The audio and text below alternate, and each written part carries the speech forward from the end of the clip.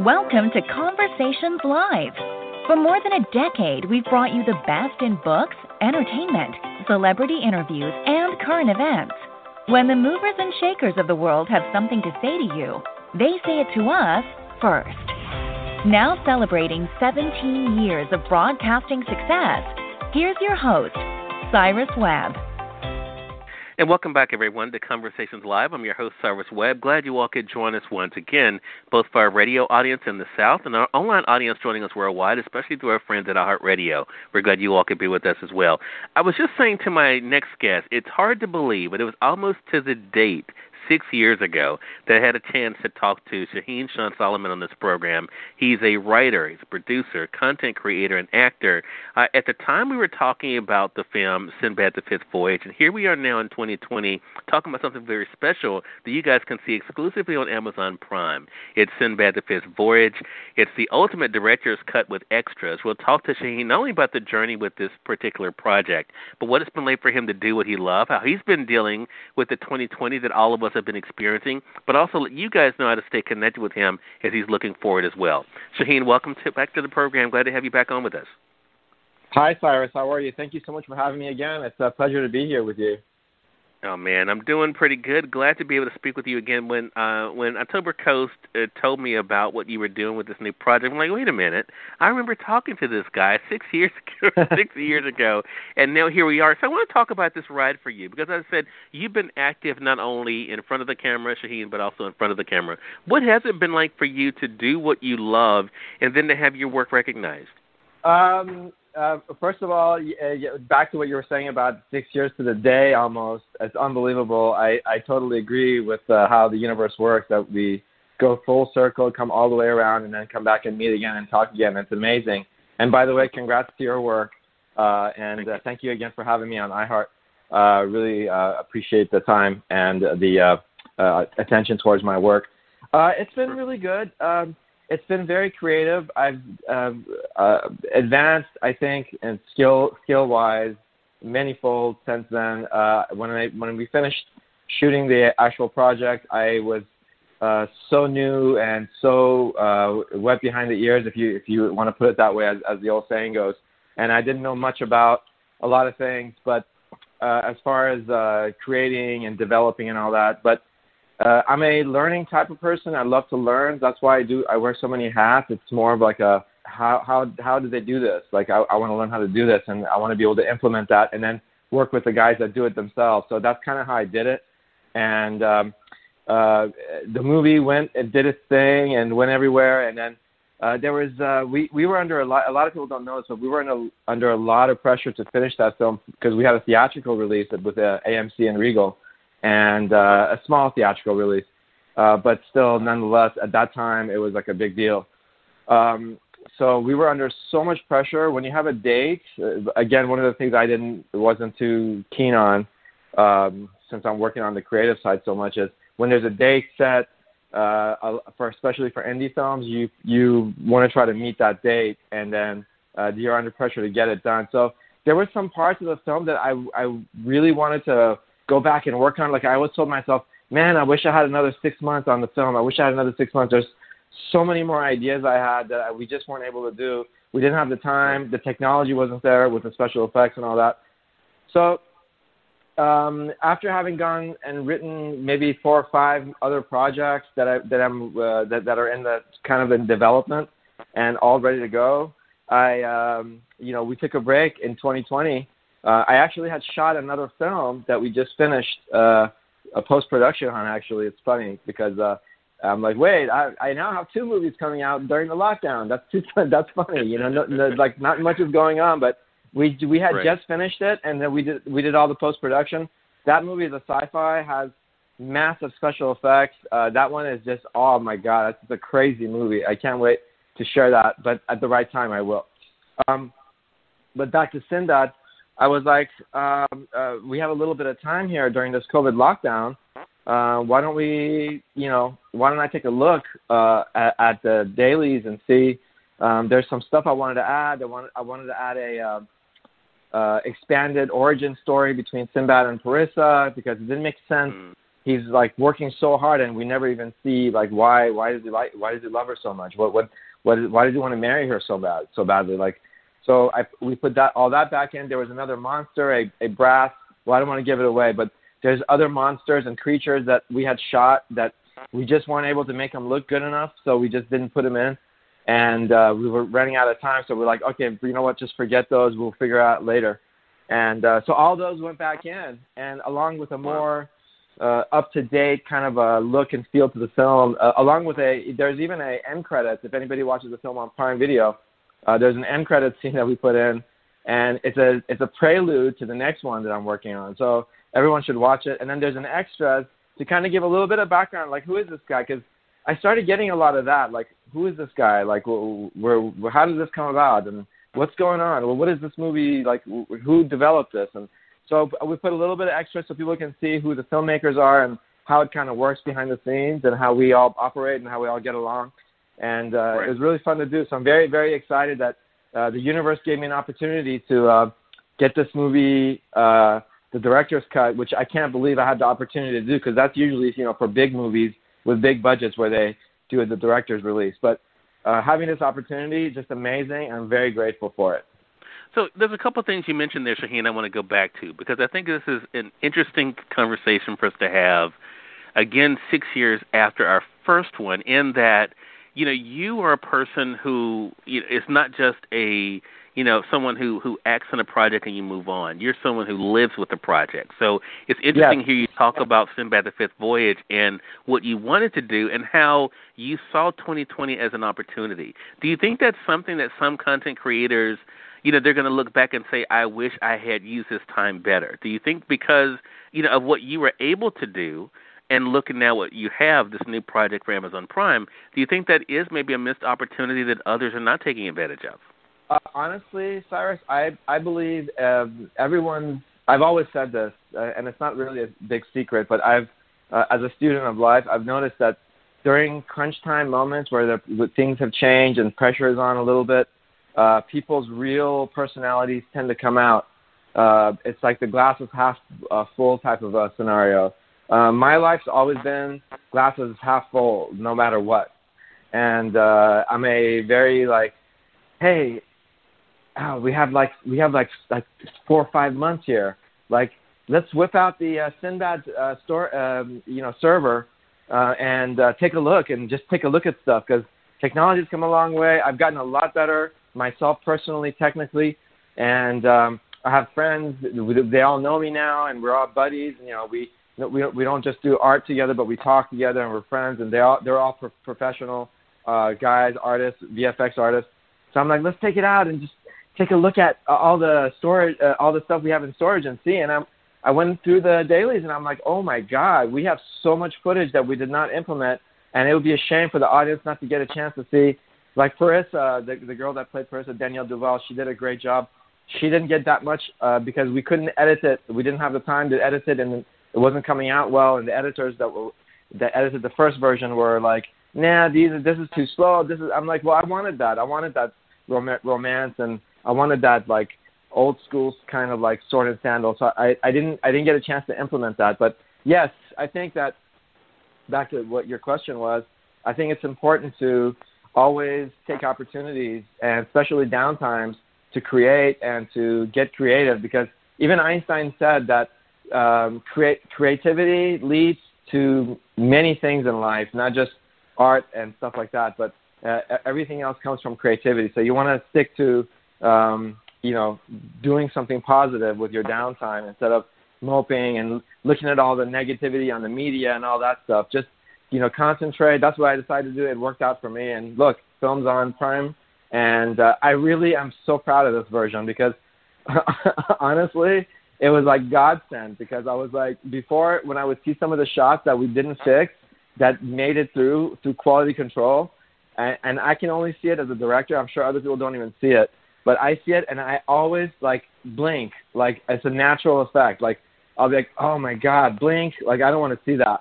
Blink, small, little things. For example, there's one sequence where we're fighting the giant bird, and there was a extra frame in there. I'm like, oh my God, nobody caught that.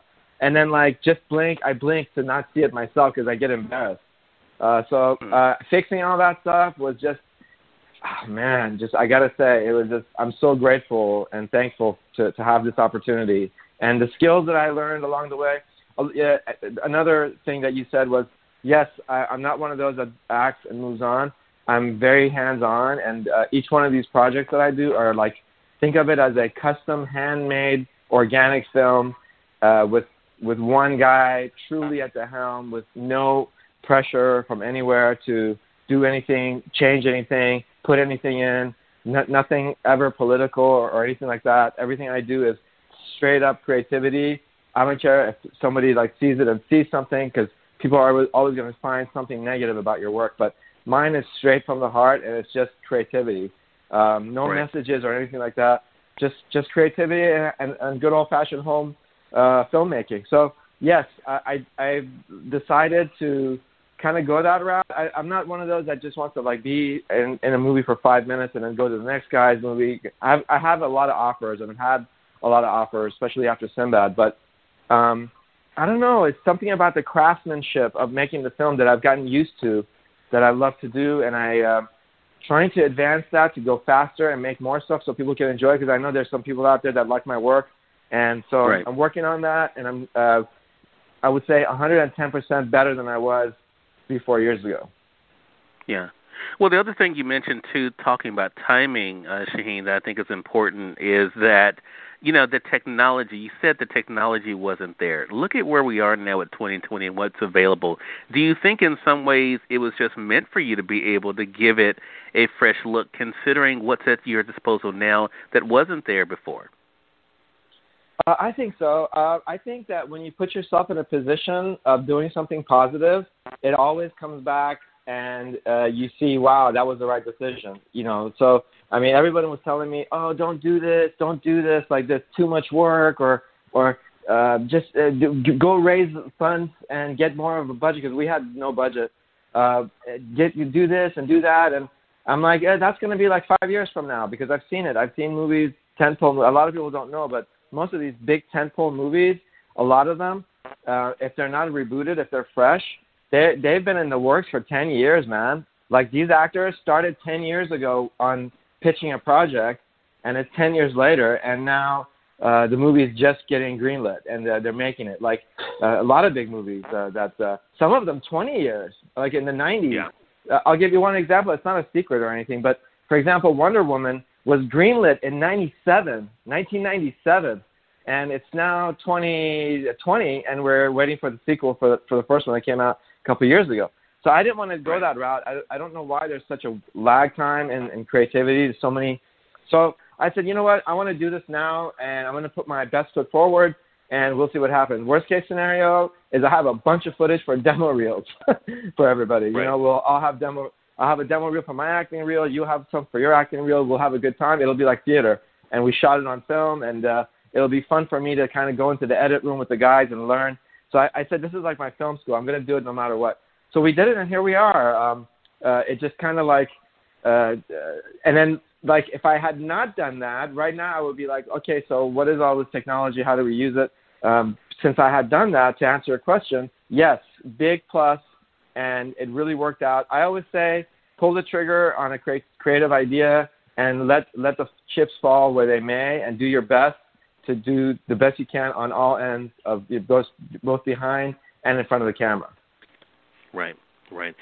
For those who are just tuning in on the radio side or online, you're listening to Conversations Live. We're speaking with Shahin Sean Solimon today. We're talking with him not only about the journey he's been on over the years, being a content creator and an actor, as well as a producer, but also about the new project that's available on Amazon Prime. It's Sinbad the Fifth Voyage, Ultimate Director's Cut with extras.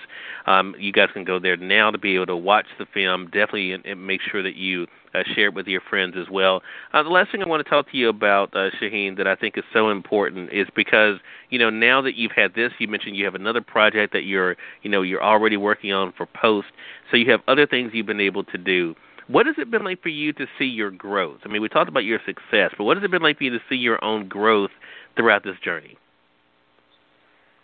Thank you for that, Cyrus, by the way. Thank you so much for pitching Sinbad, the director's cut, to everyone. I hope that people can go watch it, enjoy it, and just have a good time with it. The stop motion and all that stuff was something that we really pushed to bring back, and I get a lot of emails from fans almost every day about that, by the way. But back to your question.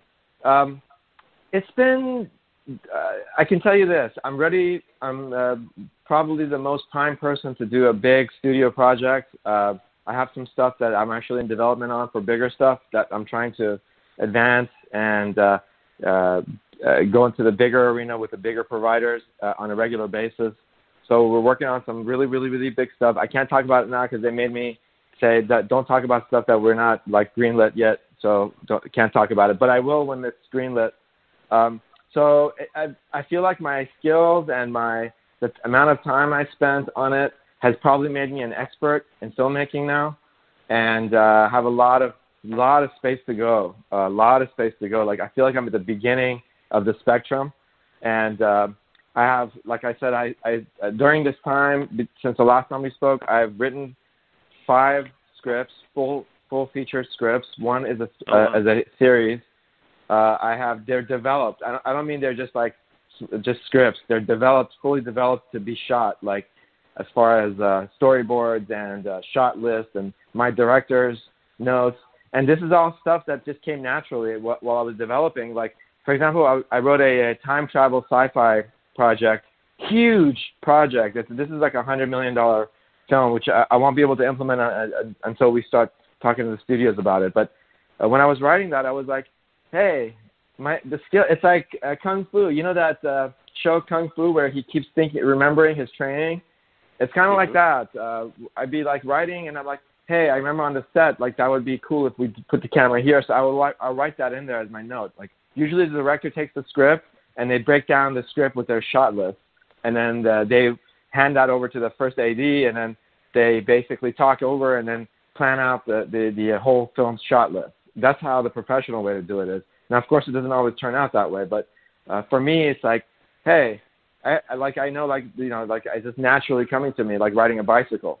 And then on the when we get on set, it's just fast. I'm very fast. Like, hey, put the camera here, put the camera there. Let's move this. Hey, let's try this. Let's move on. Like, I've become very efficient, I think. Even on the editing side and the music side, everything is. So one thing people don't realize about filmmaking and why a lot of filmmakers do filmmaking, for me personally, I know I could have gone just the acting route. I've been offered jobs and stuff, but I've declined because I'm usually working on one of my own projects. I'm very grateful for that, by the way, to have opportunities.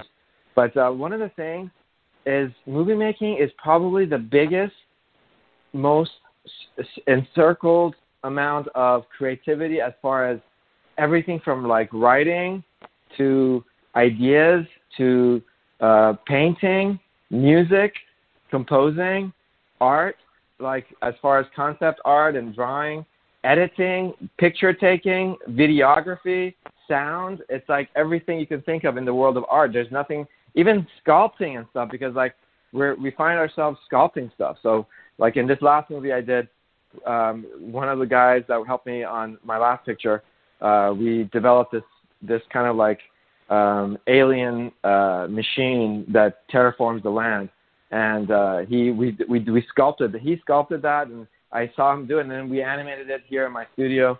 We had the animation happen, and I was like, hey, I can't believe it. I'm like animating that. I did not know how to do this stuff 4 or 5 years ago. Like someone had to do all this.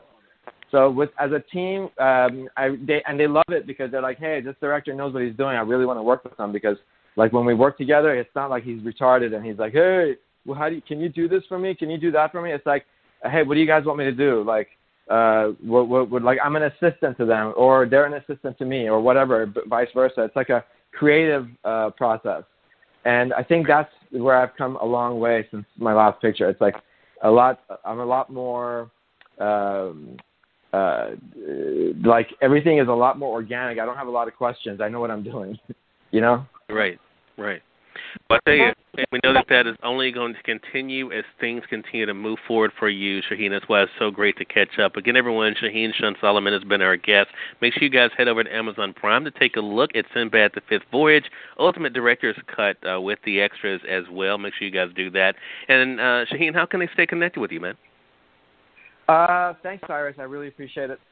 They can, best place is my Facebook. It's facebook.com, Shahin Solimon.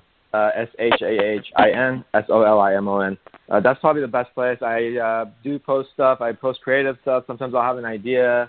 I'll post that. So it's anybody who's interested in my work, want to see clips of it, of Sinbad or other upcoming stuff, just go there and you can stay in touch with me there.